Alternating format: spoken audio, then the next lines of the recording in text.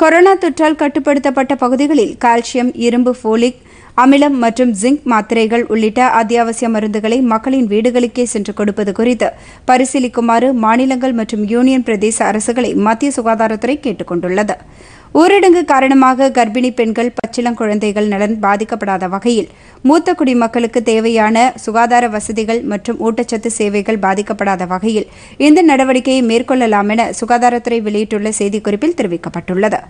எந்த சூழ்நிலையிலும் அத்தியாவசிய சேவைகள் யாருக்கும் மறுக்கப்படக்கூடாது என்றும் சுகாதாரத்துறை தெரிவித்துள்ளது.